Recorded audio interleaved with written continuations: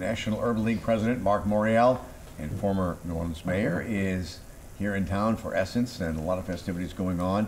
And you were instrumental in getting Essence coming here, and thanks for coming in this morning. We appreciate that. Hey, good morning. And you had a big dedication over at the convention center yesterday. The convention center named after your father. And we dedicated yesterday at historical timeline, which really celebrates my father's legacy, but the 300 years of the city and the making of the convention center over 3 phases. My father certainly was involved in phases 1 and 2, and my administration led phase 3. And it's been a huge part of the city in bringing tourism here. It's been a transformative project for the riverfront, for the warehouse district, and really helped New Orleans leapfrog into really the upper echelon of convention destination cities. And when you helped bring Essence here, it was a big boost for the city because the summer months were always slow. How hard? You remember July 4th? It was sleepy, it was empty, it was hot. How hard of a sell was that to Essence? Well, let me say this. Essence wanted to come here. When they visited my offices the first time, they wanted to do the Music Fest. They wanted to do it here, but it was going to be a 1-year event. It was going to be a celebration of the 25th anniversary of Essence magazine, and I think it was going to be one and done. I think after the success of the first year, I think there were 100,000 people that attended the concerts over 3 nights at the Dome. They looked around and they said, we did this with no corporate sponsorships and with no help. We might have not made any money. Let's do it again. And they made a commitment for 2 additional years. And the rest, indeed, is history. Like the Jazz Fest, the reason why the Essence Fest is so successful is because it's naturally New Orleans. It has a national dimension because it's Essence magazine. It's focused on African American women. But Essence Fest will only work in New Orleans because of our culture, our history, our facilities, and what people come here to experience. And it has been a big economic impact for business over the summer. It's been a great economic impact for retailers, for restaurateurs.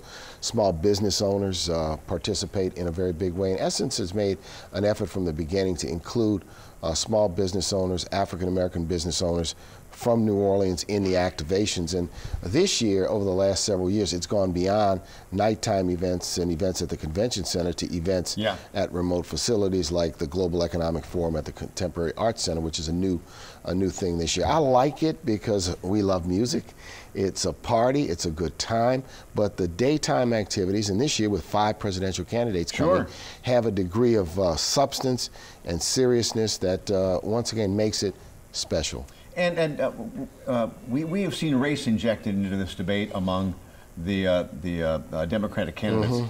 How big of an issue should this be, or will it be? I think racial justice has to be a discussion amongst a number of other issues, whether it's income inequality, climate change, education, because it's an issue that still is important to many people in the United States. And I think that the issues of criminal justice reform, voting rights, how we educate kids, how we deal with income inequality and the racial wealth gap have to be discussed. The uncomfortable things have to be discussed in the context of a political campaign. So I expect there to be continuing fireworks. I think the voters like fireworks as long as the fireworks are based on substance and not personal innuendo. And does the Urban League take stands on candidates' issues? We don't take. We try to create an opportunity, and we will in our conference in Indianapolis in several weeks. We've invited presidential candidates to come. We invite all the challengers. The Democratic challengers. There's one Republican challenger to President Trump. We've invited him. Next year we'll invite whoever the Democratic nominee is and the incumbent president to come. That's our history. We're nonpartisan, but we have strong views on policy issues, whether it's education or criminal justice reform or closing the racial wealth gap or support for minority entrepreneurs or an inclusive economy for all or raising the minimum wage. We have policy positions, and we try real hard to elevate those policy positions. And what we want candidates to do is embrace our agenda. We can't endorse them, they can endorse our agenda. Okay.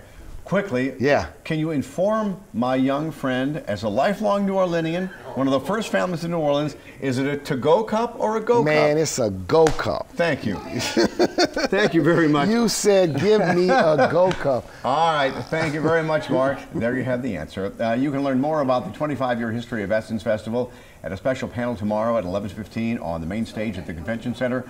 Marc Morial is on the panel, as well as Editor-in-Chief Susan Taylor. If you'd like more information about this and other Essence events going on, you can go to our website, wwltv.com, and click on links.